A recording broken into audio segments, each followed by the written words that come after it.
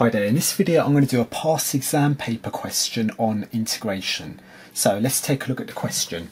So question number 7 part A, show that 3 minus root x in a bracket squared divided by root x can be written as 9x to the power minus half minus 6 plus x to the power plus half.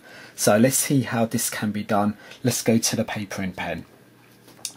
So here's the fraction. So let's simplify this. First of all, I'm going to do a side calculation and expand the numerator. So let's multiply out 3 minus root x squared.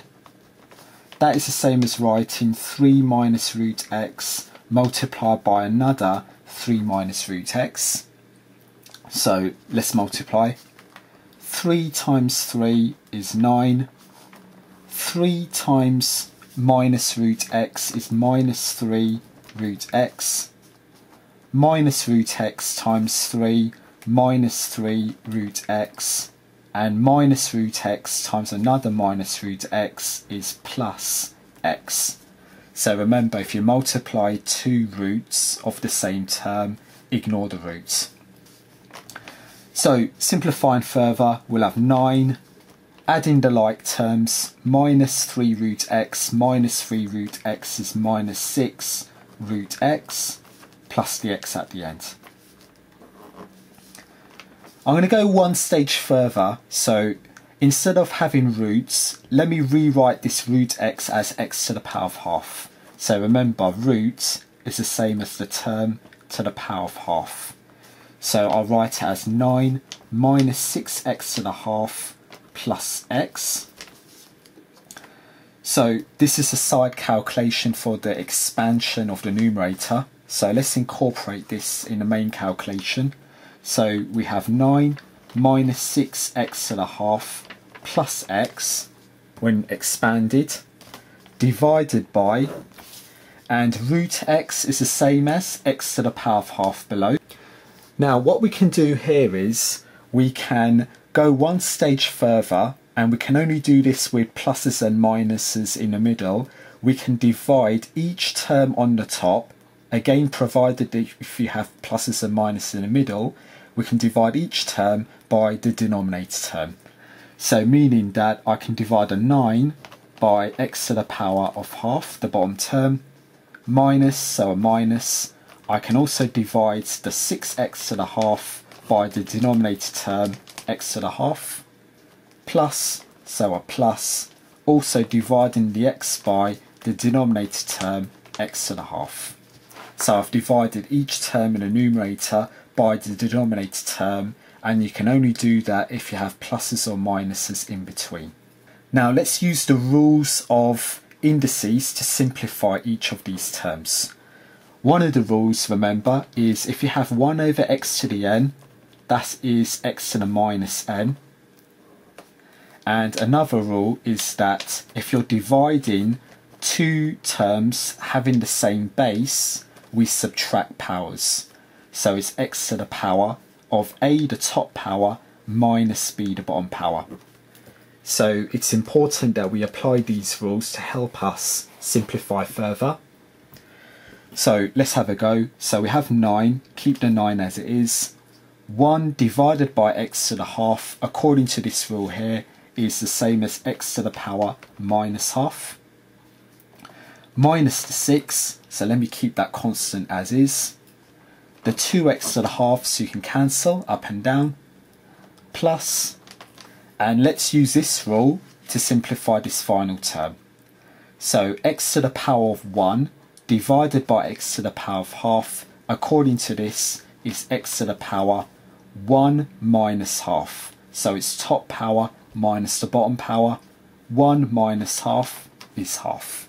So that completes part A. So it's simplified. So if you go back to the question, that is what the question wants our answer as. So we need to show that this answer is 9x to the minus half minus 6 plus x to the power plus half. And if you go back to the paper and pen, we indeed have that. So part A is complete. Now going back to the screenshot, given that dy over dx, so in part B, dy over dx is given as 3 minus root x squared divided by root x, and we have the value of y, so y is 2 over 3 when x is equal to 1, and the question is we need to find y in terms of x. So let's go back to the paper and pen. So this is what we have. Dy over dx given in the question is 3 minus root x squared over root x, and we have the x and y values given. Now if you notice, in part A we've simplified this fraction. So I'm going to take this answer and rewrite dy over dx. So dy over dx, as a result of the solution of part A, we can write that as 9x to the minus half minus the 6 plus x to the plus half. Now if we go back to the question, it says find y in terms of x. So back to the paper and pen. If you're given dy over dx, to find y, what we need to do is we need to integrate dy over dx. So if you're given dy over dx, to calculate y, we need to integrate. Now if you're unfamiliar with the concept, I have created a video explaining the concept, and I'll provide a link to that video in the description below. However, let's get back to this problem. So we need to integrate, and we're going to integrate dy over dx, which is 9x to the power minus half minus 6 plus x to the power plus half with respect to x. Now when it comes to integration, remember the idea, when you integrate we add 1 to the power and divide by the resulting power. So let's tackle the integration. Over to the reverse. So y is equal to, let me keep the constant 9 as it is, so leaving a 9. When I integrate x to the minus half, add 1 to the power, so it's minus half plus 1, which is plus half. So it's x to the power of plus half, but you need to divide by, so don't forget to divide by the resulting power, which is plus half. Let's follow through. So when you integrate a constant, it's going to be a constant x, so there's a quick way to think about this one. So when you integrate minus 6, which is a constant, it's minus 6x. So we have minus 6x. So that quick idea only applies to when you integrate a constant. So if you integrate any constant, it's a constant with x. Plus, so a plus. Integration of x to the power of half. Add 1 to the power, so half plus 1 is 3 over 2. So x to the power 3 over 2. Divide by the resulting power, which is 3 over 2. Not forgetting to add a c. So c is the constant of integration. So we have y in terms of c, so we've integrated. However, if we go back to the question, we have that y is 2 over 3 at x is equal to 1. Now we can use these values to calculate the value of the integration constant. So if we go back to the paper and pen, this is what we have for y. Let's simplify before we use those values. So 9 divided by half is 18.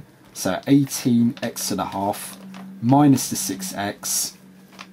1 divided by 3 over 2 is 2 over 3. X to the power 3 over 2 plus c. And if we use those values, so y is 2 over 3 at x is equal to 1. Let's calculate this integration constant c. So y, let's replace by 2 over 3. That is equal to 18. X replaced by 1 to the power of half minus the 6. X replaced by 1 plus the 2 over 3. X, which is 1 to the power 3 over 2 plus c. So this is what you have as a result of replacing the x and y values. And if we simplify, let's have a look. So 2 over 3 on the left will be 18 times 1 to the half is 18. 6 into 1 is 6.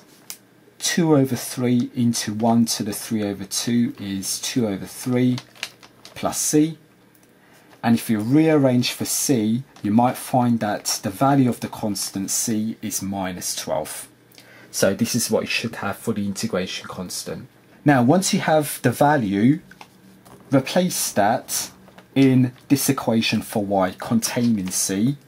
So if I replace the c into this equation, we'll have y is 18, x to the power of half, minus the 6x, plus the 2 over 3, x to the power 3 over 2, plus c is minus 12.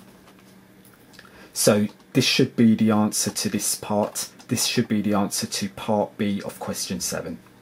So if you're unfamiliar with the concepts that I've used to solve this particular question, I'll provide links to the videos explaining the concepts in detail in the description below. However, this completes the question and this sadly ends the video. So I hope you enjoyed this video. I hope you find this video helpful.